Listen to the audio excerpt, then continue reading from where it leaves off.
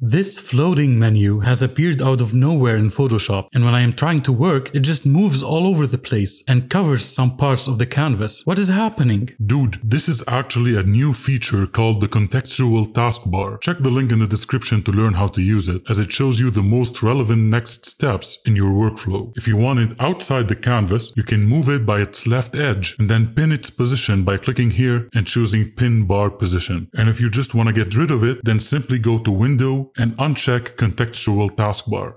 Duh!